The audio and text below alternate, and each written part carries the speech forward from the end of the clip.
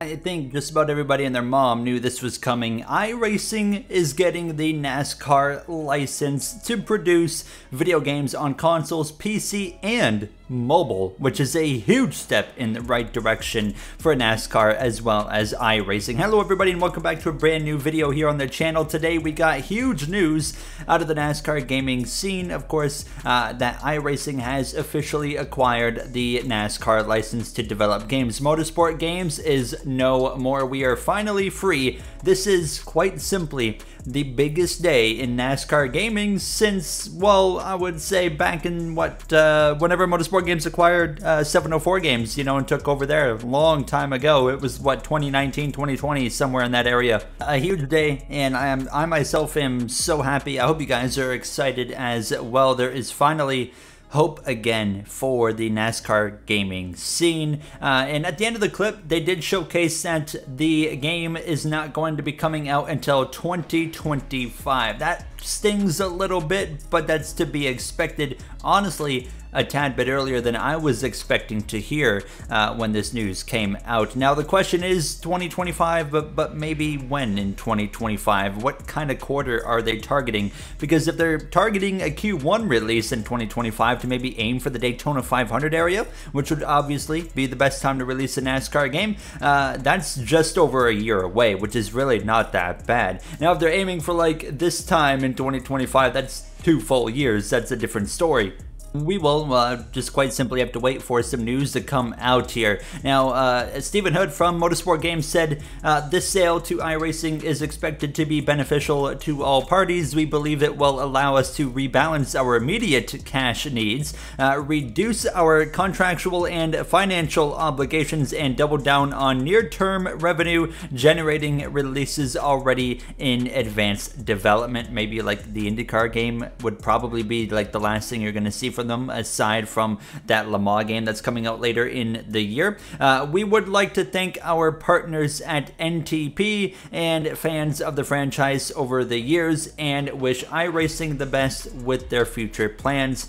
I personally never thought I would be thanking Motorsport Games, but I want to say a big thank you to Motorsport Games and Stephen Hood, you know, not for making games, but for selling the license. And Stephen Hood obviously came back into Motorsport Games at a really awkward time for him. Not really much of this was, his own doing. Of course, you look at Dmitry Kozko is kind of the head of everything when everything was going wrong for them.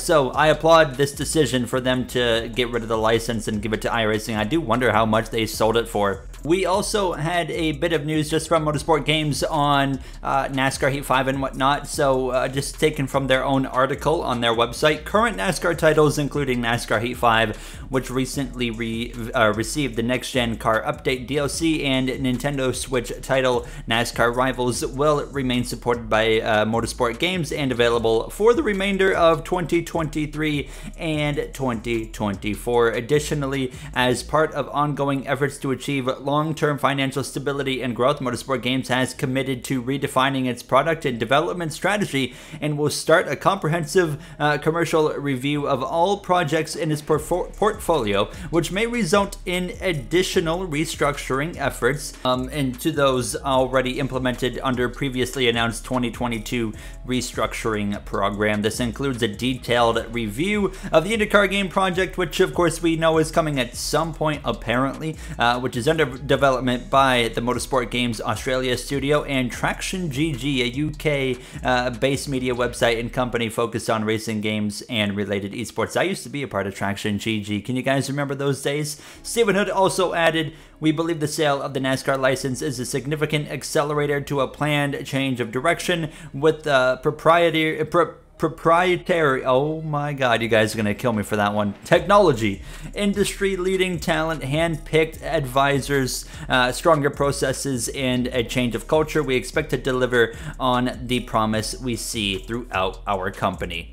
Of course, details on the iRacing side of this new game is extremely limited, except the fact that it's going to be, on consoles. It's going to be on PC apparently as well. It better be a PC game. But as well, we know that there's going to be some kind of mobile game on the way from the looks of it as well. A huge expectation that we had was iRacing taking over the license as we continued to watch the downfall of Motorsport Games kind of unfold in front of our eyes. And this was the company that I wanted to take over, and I have high hopes because not only is it going to be iRacing, but I would expect that Monster Games will also be helping to develop the game alongside, just like we've seen with the past games that iRacing has been putting out with the World of Outlaws and whatnot. And they have another game coming out at a later date as well, which is like very, very unique. It's motorsport related, but not in like a traditional motorsport kind of way. It's like an off-roading game.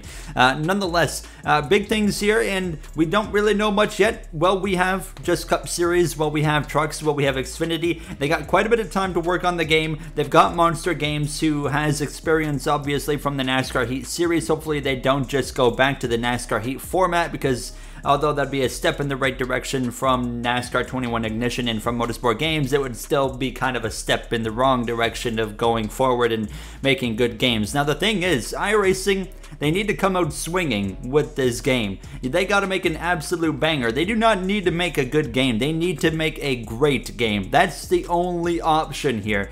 iRacing, and if Monster Games is involved, you guys got to make a banger of a video game right here. Otherwise, I mean, what was the point at the end of the day? So they got to come out swinging, because if they don't, they're not going to be able to get a swing in later down the line. Really excited about this. Of course, would like to know more, but we can't really expect to know more at this point in time with such a long timetable away, which was also expected when you just get the license. So it is what it is. We'll wait and see. Of course, let me know what you would like to see down below.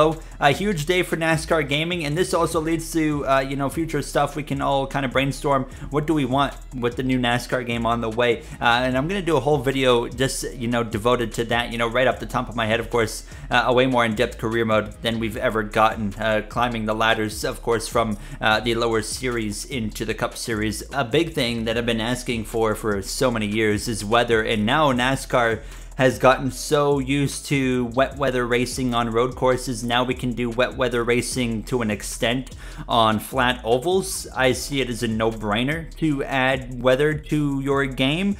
But considering iRacing doesn't even have weather officially in iRacing itself yet, although they are working on it, I'm not too confident that would ever actually happen. But those are the kind of two things that come up right off the top of my head, but we can, brainstorm for days and days, and we're going to do exactly that in my Discord server. And then that will get us probably the next NASCAR news video. But as news comes out about this game, we're going to continue to, of course, update here on the channel and whatnot. But yeah, the biggest day for NASCAR gaming in a long time, and I hope that this is a step in a very bright future. And let me know what you think down below, what your comments are. I'm not going to waste any more of your time and try to crank out like a 20-minute video of something that does not need 20 minutes of explanation. So I appreciate you guys watching. I'll see you guys next time. Have a great day, everybody.